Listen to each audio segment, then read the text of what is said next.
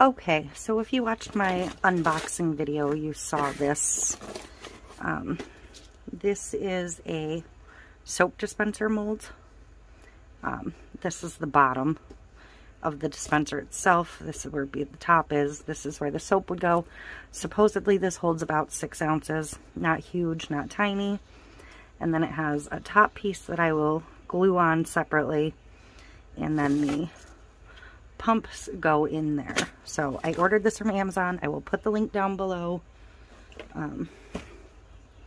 But today I am just going to get this poured.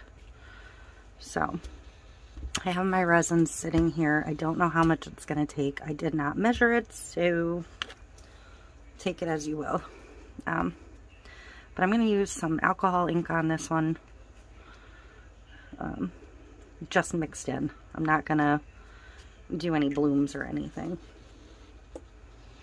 So I'm going to get that mixed in. That'll help eliminate the bubbles in this one. And this I'm going to use for part of it and for the lid. Because I kind of want the lid to match the top. But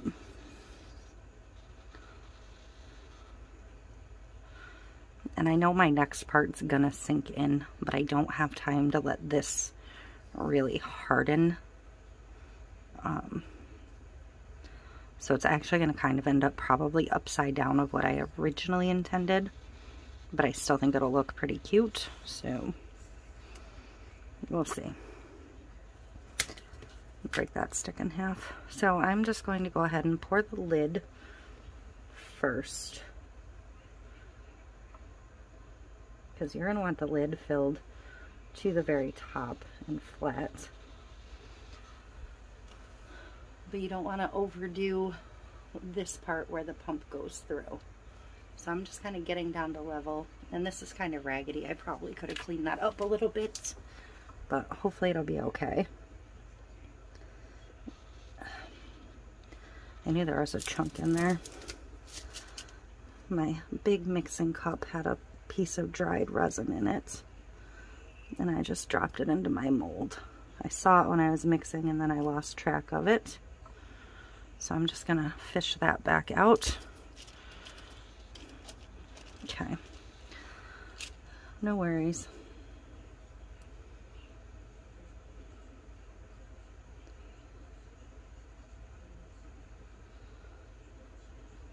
So I kind of want to go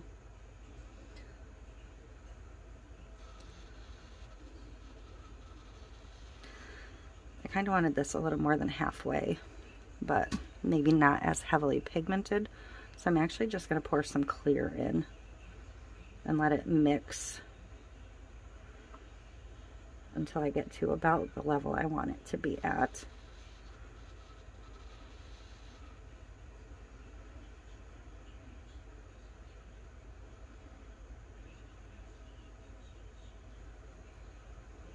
So I'm going to just mix it a little bit, even though it's already in the mold.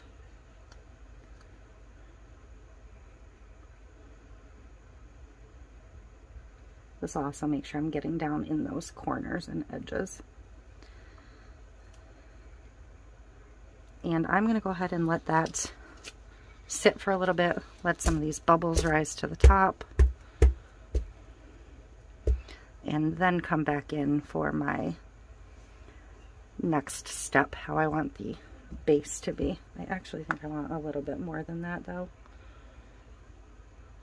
I don't think I want the base as thick. So I'm going to let this sit for a little bit. I'm going to work on something else and I will be back. Okay, so this has been sitting a few minutes. It's not hard by any means. I don't have time to sit here and wait for it to get hard. So I have some more resin, and I have these glass chips. These are, I believe, from Michael's. They're decorative vase filler, but they're small enough. They work great for resin products. These ones are lavender. So I'm going to pour quite a few of these into the resin. and I'm going to mix them in. Now, because this isn't cured, these are going to sink to what will be the top of the bottle. Like I said, it's not the ultimate, but I don't really want to waste the resin I have here ready to go, so. And I did just introduce quite a few bubbles doing that, because like glitter, the glass will hold some air as you mix it, but hopefully they'll work their way back to the surface after I pour.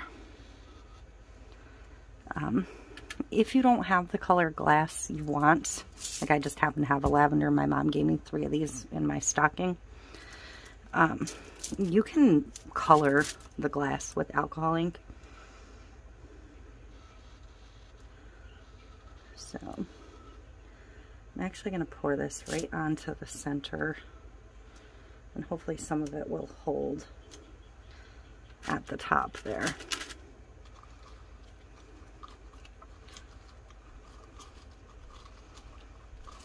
That'll still leave me at least some at this end of the jar. I don't know why I'm using this little baby coffee stir stick. I really should have grabbed an actual popsicle stick for this part, but I did not.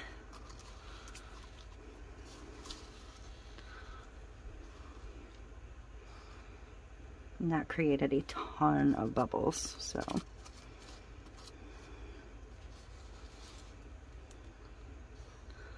So I will have to babysit this for a bit.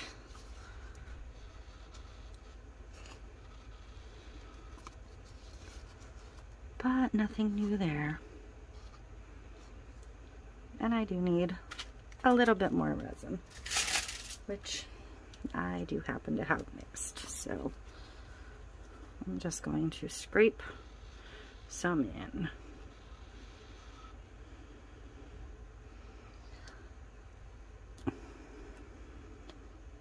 So I actually mixed up 800 mLs of resin. I did this mold, I poured another feather, and then I poured the 2 jar molds also. So I'll have to get the measurements for each one exactly, but as you can see, I am pretty much dead on for what I plan to do tonight. Like, that's it, I'm out. I'm gonna wipe this down a little bit, just so there's no glass in the flash, if I have any flash.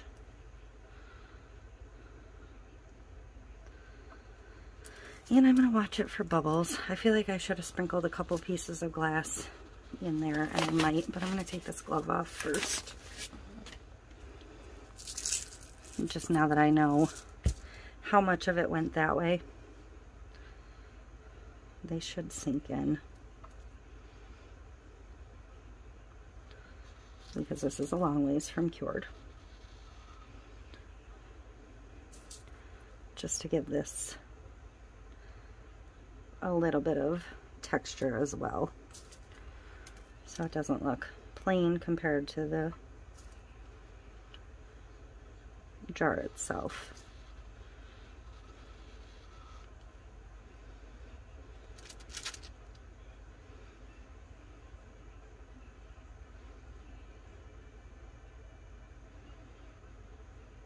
I'm just going to poke them down with the stick a minute.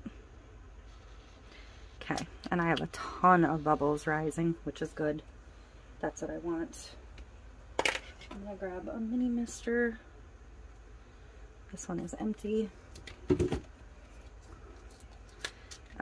I just fill them with 91% alcohol.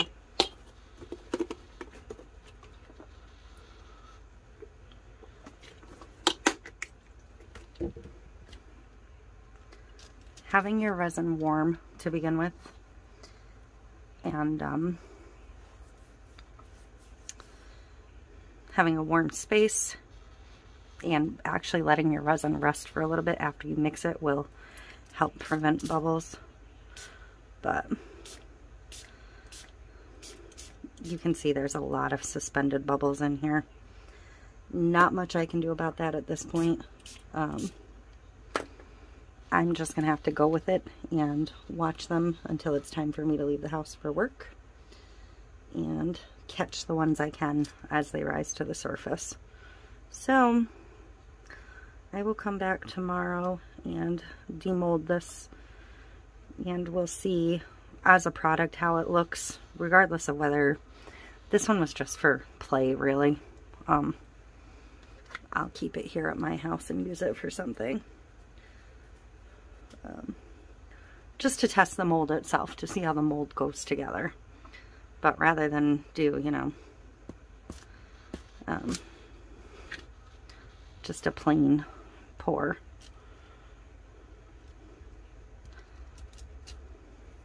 So, again, I will be back tomorrow to unmold this. I'm going to close this up before I spill them everywhere. And we will see what we have. And again, I will watch this every 5-10 minutes. I will come in and spritz it with alcohol until it's time for me to leave. Just to get as many bubbles as I can out, and so my bottom isn't completely bubbled over tomorrow, because that will happen if they keep rising as it cures. Eventually a layer of bubbles will be there permanently. So I will be back to unmold this tomorrow. Okay, so I'm going to unmold this, but hopefully it'll come out. I do notice right off the bat before I unmold it that it is sort of bulging on the sides, just because there was so much resin in here. But I use my regular resin in here. Some molds it'll work, some molds it won't. I took a gamble because I don't actually have any deep cast in stock right now. I'm going to pour another one, but I'm going to do it in 2 steps because you can see all these bubbles on the top. I walked away for about 10 minutes, and because of the volume of this mold, it flash cured. So hopefully it is not fused to the mold in any way. I also got these odd little dips around the edge, but so I'm going to pour another one using a similar concept, but I'm going to do like half and half. So hopefully that will help with the issue. But so the top's not fused, and I suspect if it was going to fuse, it would have fused around the top edge, so that's good. So I'm going to take the lid off first.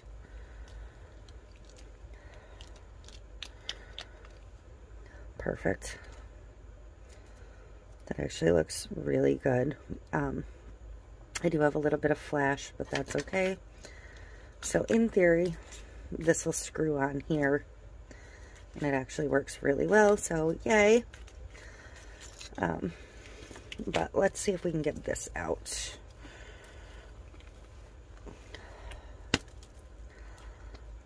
This is one of those bigger molds that can be a pain in the butt. And hopefully I don't wreck a, you know, $18 mold on the first use.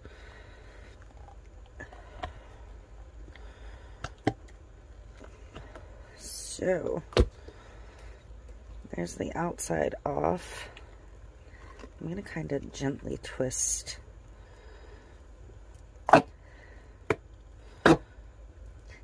Yay. Alright. So, I'm just trying to get my mold turned back the right way. Beautiful. That actually wasn't too bad. So it is quite bubbly. I can sand the bottom down and smooth that back off. It's not a big deal. Yes, there's a lot of bubbles in it, but again, this was just the test piece that was going to stay with me. So, what I'm going to do is mix up some resin in a little bit here. And it did say in the directions if this straw was too long to just trim it, which it is. So, good to know.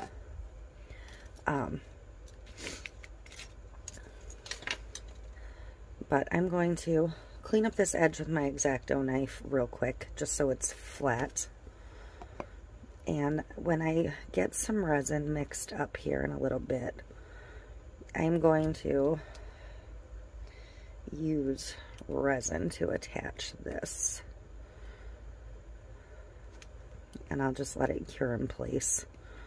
I think that'll give me my best seal. I don't really want to use glue. I think I want to stick to resin. So, I will come back when I am ready to do that in a little bit here. Okay, so I am ready to get the top tacked down to this and be done with this one.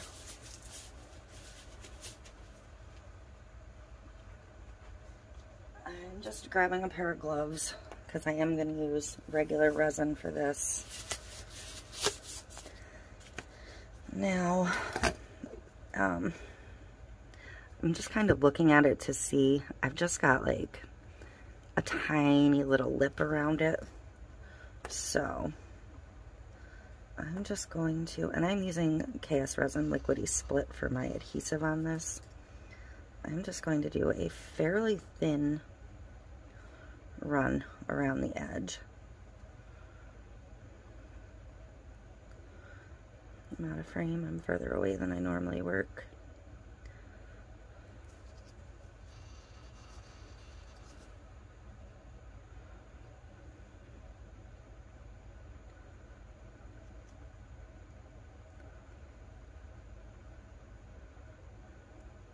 And probably some of this will push out when I put it down. I'm just hoping that none of it drips down into the soap dispenser itself, because once this is on there, I won't be getting that off. So, I'm going to flip it back over and just put it down. Make sure it's semi-lined up. And I am going to tape it down in a second here. But that's it. That's the finished product. I think it's adorable. Again, this one's less than perfect. This one's just going to stay at my house. But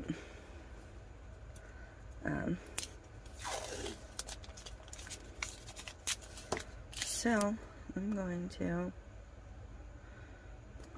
I'm just going to tape it on two sides, just so it doesn't slip slide around on me.